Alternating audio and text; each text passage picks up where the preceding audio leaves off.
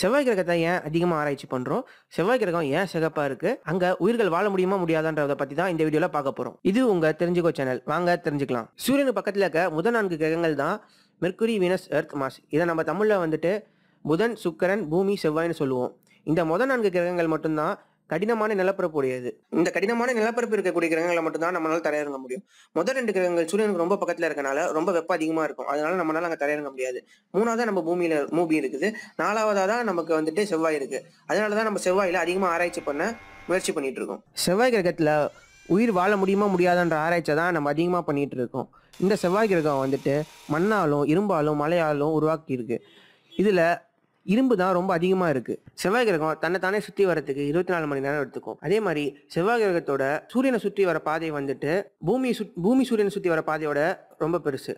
அதனால செவ்வாய் கிரகம் சூரியனை சுற்றி வரதுக்கு 687 நாட்கள் எடுத்துக்கும். ஒலிம்பஸ் மான்ஸ்ன்ற ஒரு மலை செவ்வாய் கிரகத்தில் இருக்கு. அந்த மலை தான் நம்ம சூரிய குடும்பத்திலேயே மிகப்பெரிய மலை. அதோட உயரம் வந்துட்டு 24 கிலோமீட்டர். நம்ம பூமியில் உள்ள எவரெஸ்ட் மலையோட உயரம் வந்துட்டு 8 கிலோமீட்டர் தான். நம்ம நிறைய விண்கலங்களை செவ்வாய்க்கு அனுப்பி புகைப்படங்கள் நிறைய எடுத்திருக்கோம். அதே மாதிரி நிறைய விண்கலங்களை செவ்வாயில் தரையிறக்கியும் ஆய்வுகள் நடத்தியிருக்கோம். செவ்வாயோடைய வட அரைக்கோளத்தில் நிறைய சின்ன சின்ன பள்ளங்களும் சமதளங்களும் அதிகமாக இருக்குது.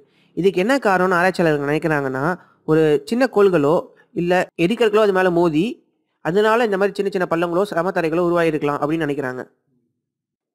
தென் அரைக்கோளத்தில் உயரமான நிலப்பரப்பு அதிகமாக இருக்குது. செவ்வாய் கிரகத்தில் போபாஸ், டெய்மாஸ்னு 2 நிலா இருக்குது. இதனாலேயே செவ்வாய் கிரகத்தில் ஒரு மாதத்துக்கு 2 பௌர்ணமியும் 2 அமாவாசையும் வரும். இதை பற்றி நீங்கள் இன்னும் தெரிஞ்சுக்கணும்னா கமெண்ட்டில் சொல்லுங்கள். இதை பற்றி நாங்கள் தனியாக ஒரு வீடியோ போடுறோம். 3 பில்லியன் வருஷங்களுக்கு முன்னாடி வரைக்கும் செவ்வாய் கிரகத்தில் ஆறுகளும் ஏரிகளும் கடல்களும் இருந்ததாக ஆராய்ச்சியாளர்கள் சொல்கிறாங்க. ஆனால் அந்த தண்ணிலாம் எப்படி வற்றி போச்சுன்னு அவங்களுக்கு தெரியல. இதே மாதிரி நம்ம பூமியில் இருக்க தண்ணி வற்றி போகுமா என்னன்னு நமக்கு தெரியாது. ஆனால் இப்போ வரைக்கும் செவ்வாய் கிரகத்தில் நிலத்துக்கு அடியில் தண்ணீர் உரைநிலையில் பனிக்கட்டியாக இருக்குதுன்னு மட்டும் ஆராய்ச்சியாளர்கள் சொல்கிறாங்க.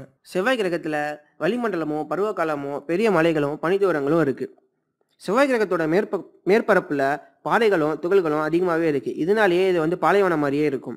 இங்கே அடிக்கடி கடுமையான தூசி நிறைந்த புயற்காற்றுகள் அதிகமாகவே அடிக்கும். இதனாலேயே இங்கே உயிர்கள் வாழ வாய்ப்பு ரொம்ப ரொம்ப கம்மி. செவ்வாய் கிரகத்தோட துருவ பகுதிகளில் பனிக்கட்டிகள் நிறையா இருக்குது. இந்த பனிக்கட்டிகள் உருகினாலே மொத்த செவ்வாய் கிரகமும் நீரால் சூழப்படும். எப்படி நம்ம பூமியிலிருந்து வானத்தை பார்த்தா நீல நிறத்தில் தெரியுதோ, அதே மாதிரி நம்ம செவ்வாயில் நின்றுட்டு வானத்தை பார்த்தோம்னா செவ்வாயோட வானம் வந்துட்டு இளஞ்சிவப்பு நிறத்தில் இருக்கும். செவ்வாய் ஏன் சிகப்பாக இருக்குது? இதுக்கான காரணம் என்னன்னா, செவ்வாயில் இருக்க மண்ணும் பாறையும் அதிக அளவில் இரும்பு இருக்குது. இந்த இரும்பு வந்துட்டு ஆக்சிஜனோட சேரும்போது துரு பிடிக்குது.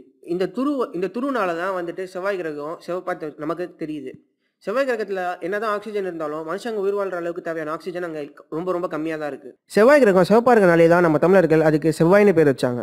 பூமியோட வளிமண்டலத்தோட எடை என்ன? இந்த வளிமண்டலம் உயிர்கள் வாழ எப்படி உதவுது? இதை தான் நம்ம அடுத்த வீடியோவில் பார்க்க போகிறோம். லைக் பண்ணுங்கள், ஷேர் பண்ணுங்கள், சப்ஸ்கிரைப் பண்ணுங்கள். அப்படியே பெல் பட்டனையும் கிளிக் பண்ணுங்கள். உங்களோட கருத்துக்களை கமெண்ட்ஸில் சொல்லுங்கள், நாங்களும் தெரிஞ்சுக்கிறோம்.